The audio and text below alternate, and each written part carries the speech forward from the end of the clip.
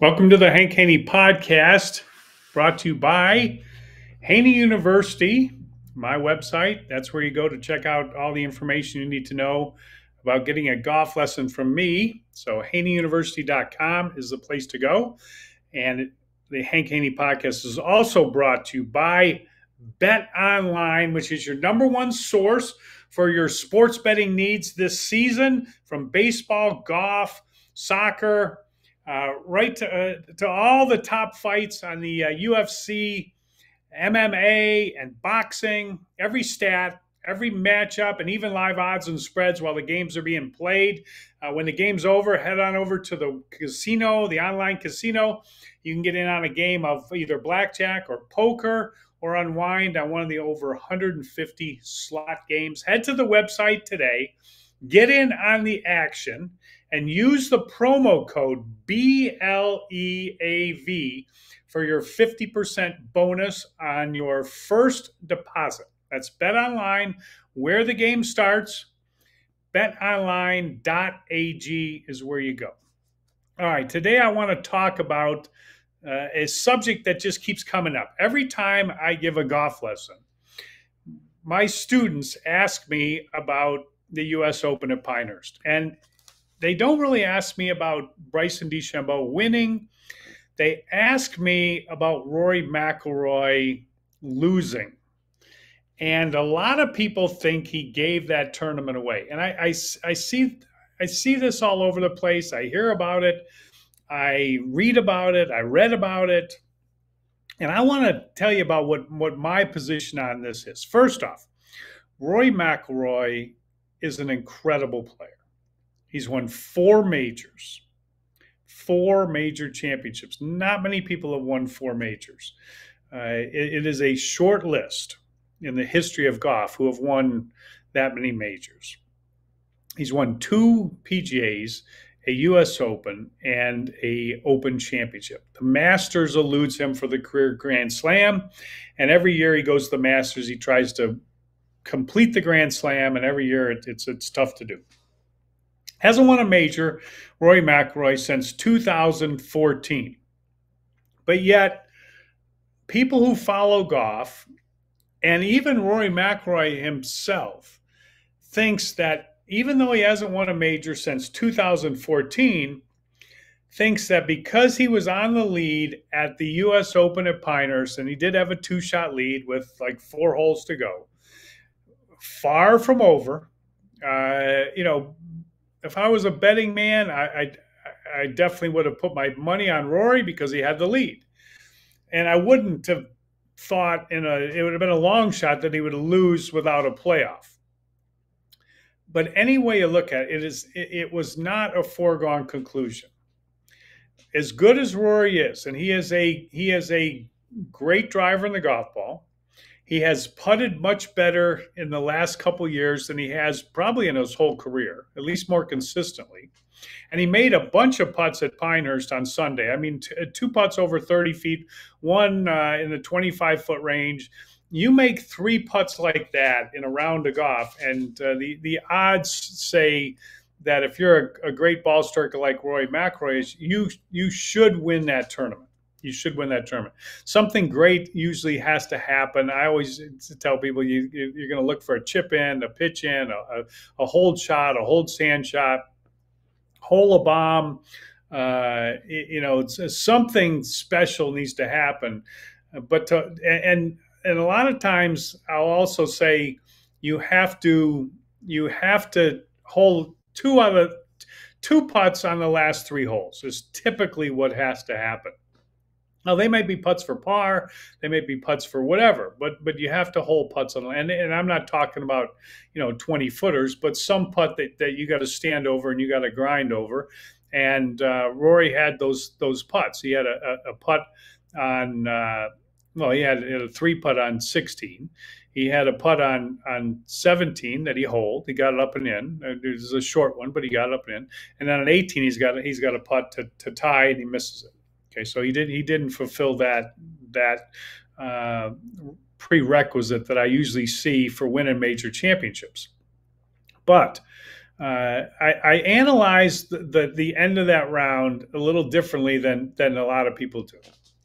I look at the shots that needed to be played and how do they favor each player.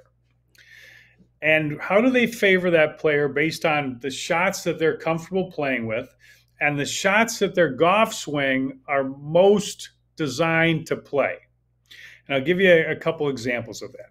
When you have a player who has a club across the line at the top of the swing, meaning for a right-handed player, the club is pointed to the right of the target line at the top of the swing, the tendency for that player is to bring the club down a little bit from inside, and it will be easier for that player to draw the ball than it will be to fade the golf ball.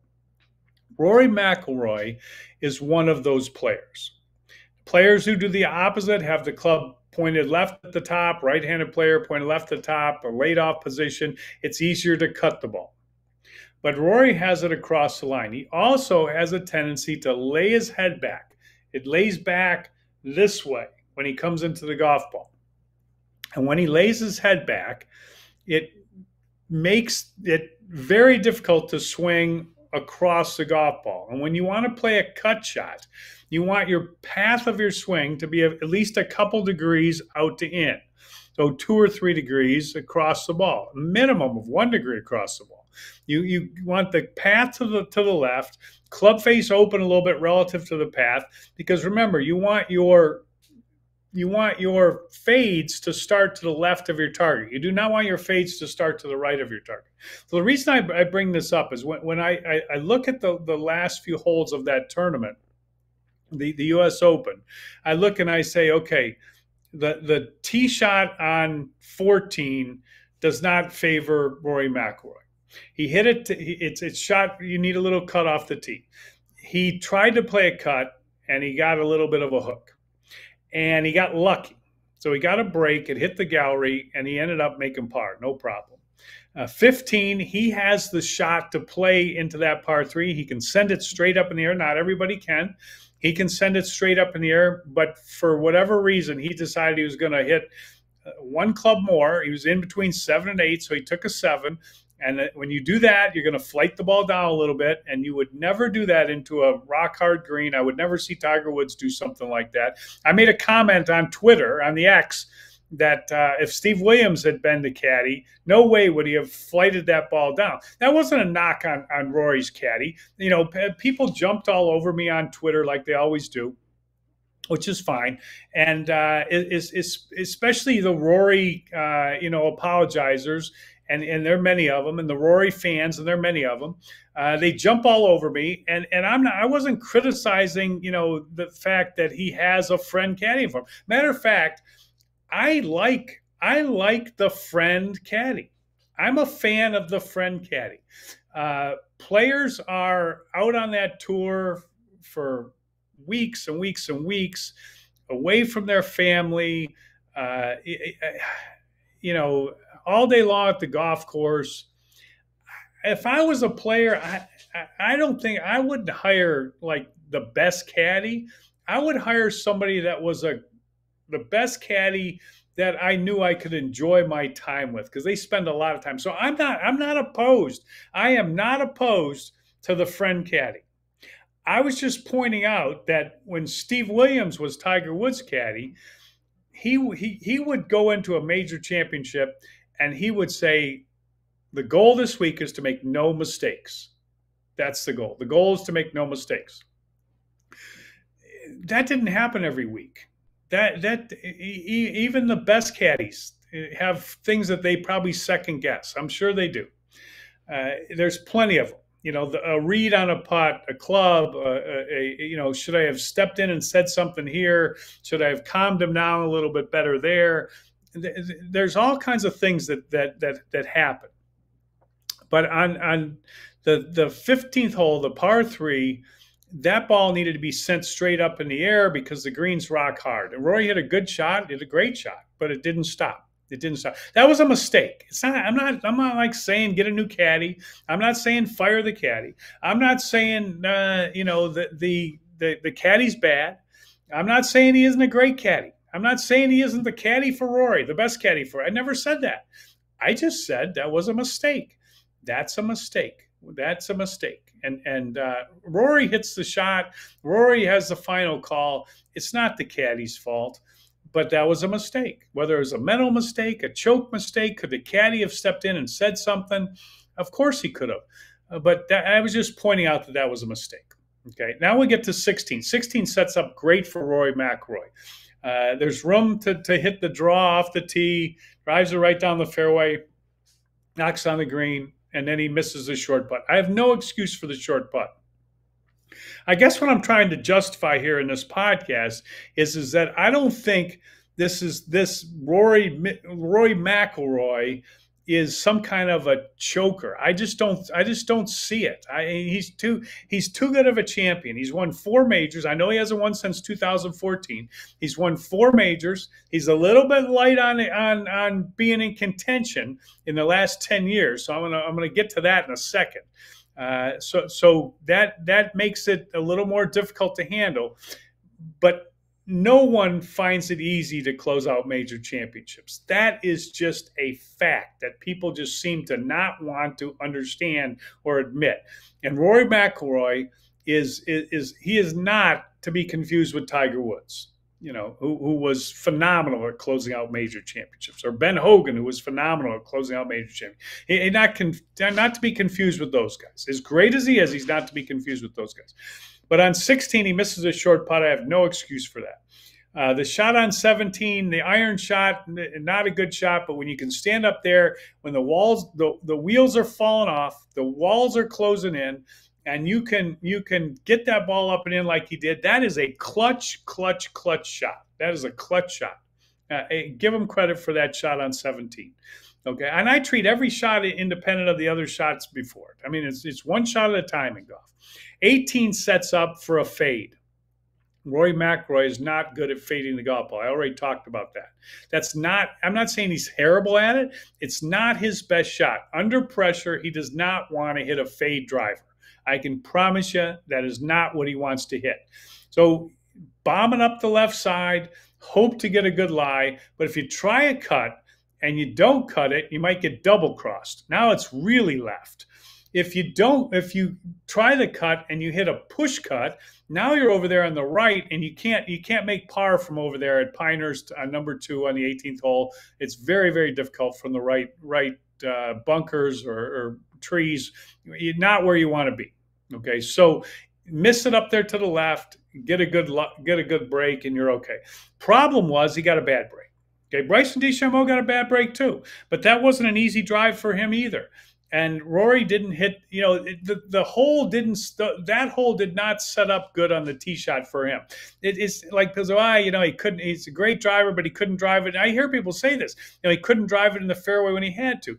Well, not necessarily, because the thing is that was a tough fairway for him to hit. And when you're hitting the ball 320 yards like Rory is and like Bryson DeChambeau is, I mean, the fairways get so tiny. I mean, I teach people all the time, swing a driver, 85 miles an hour.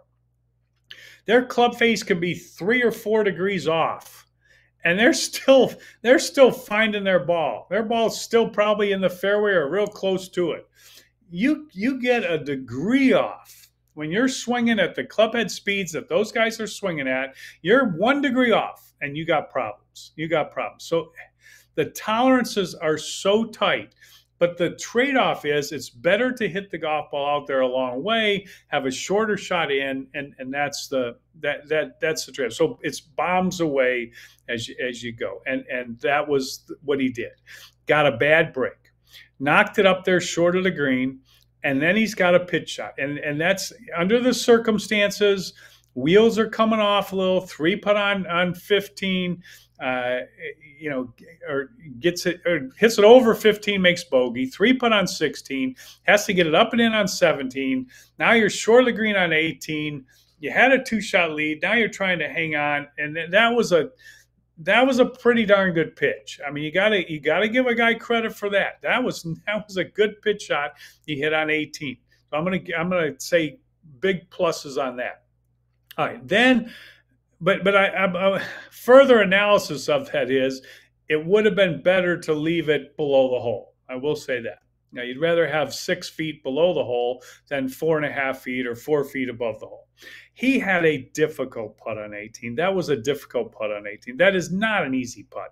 He played that outside the hole. I was thinking, though, when he's standing up over that putt, I'm thinking, he hits this thing a little too hard on that fast downhill putt. He runs this thing, a little bit hard. It's going to lip out on the high side. And what does he do? He missed it on the low side. That putt broke a ton. I mean, a ton. He had it played out at least a cup outside the left side of the hole and still missed it on the low side. That was not an easy putt. So, and people say, well, he missed 2 putts coming in. I understand he missed 2 putts coming in. He missed 1 putt that no way in the world he should miss. Okay, I'll give you that. But to say he missed 2 putts coming in, the second putt was not easy. And I keep pointing that out to people. I mean, the second putt was not an easy putt. So let's not pretend like that was just some kind of tap in, because that was far, far from a tap in. But here's what I really want to get to in this conversation. This is what I've been thinking about. This idea that when a player like Rory gets on the lead, it's just supposed to be some foregone conclusion that he's going to win. And he acted like that because, I mean, he was all, pissed off, down in the dumps, whatever you want to call it, bolted out of there, didn't congratulate Bryson, didn't stick around, didn't do the media. And, a lot of people got on him for that. But to me, I look at it and I think, like, what were your expectations? I understand you're upset that you didn't win, but here is the reality. This is the reality, okay? This is the stark reality. For players who have won more than 3 majors, they win 1 out of every 3 times they are in serious contention. That means 33% of the time. For players who have won more than 3 majors, Rory's won 4. Okay, so he's in that category. 3 or more majors, they 3 or more, they win 1 out of every 3 times. Okay, so Jack Nicklaus was slightly better than that, about 35%. And he was on the lead or tied for lead on Sunday, which is how you define, or I define, serious contention. Serious contention is not backdooring a top 10, backdooring a top 8, backdooring a top 5, meaning you shot 65 on Sunday, you were in 18th place, you shot 65, and you finished 8th, and people say, there, he finished top 10 again, he's getting ready to win a major. He wasn't even in the tournament. He wasn't even in the tournament. So I don't look at all these top 10 finishes. They're a sign of good play. They're not a sign of knocking on the door. They're not. Knocking on the door is on the lead or tied for lead on Sunday. And you need to be there 3 times to close one out. That's what you need to do. Okay.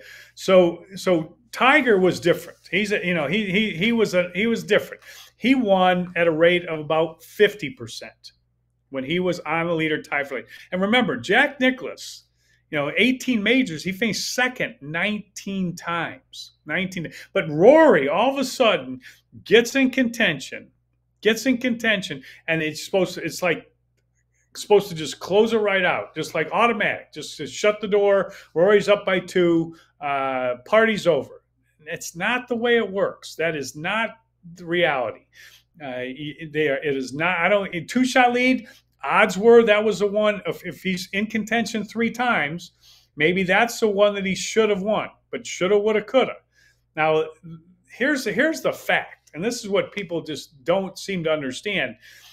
Rory McIlroy has not won a major since 2014. How many times, and I ask people this, how many times you think he's been in serious contention? Nah, don't give me the top 10 stuff. I hear about that all the time. Don't give me that. How many times has he been in serious contention in a major championship since 2014. How many times? Serious contention defined by on the lead or tied for lead on Sunday. How many times? I'm gonna give it to you right here. Okay. In 2022, Rory McIlroy was tied for the lead going into the fourth round at the Open Championship. 2022. This is since 2014.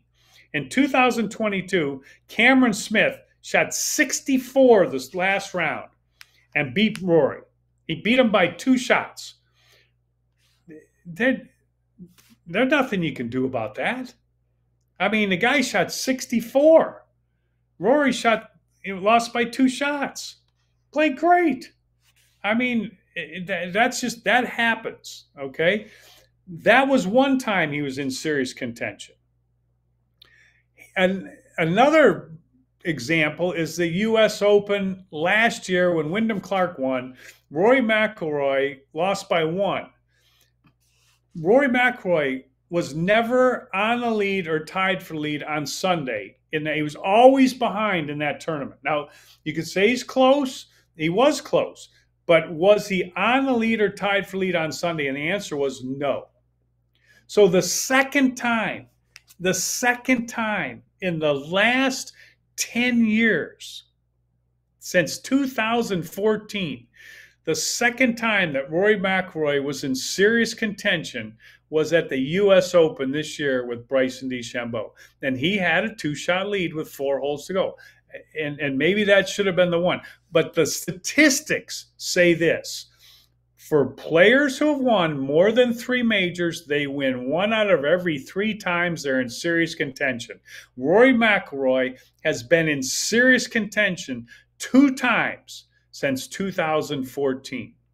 So if he's going to win more majors, and I don't think he's going to go, no majors for the rest of his career. He's going to win.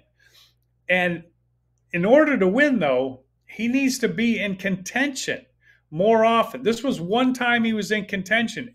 That's great. But once or twice every 10 years is not somebody that's knocking on the door for majors. And I think that the expectations to that it's just going to automatically happen.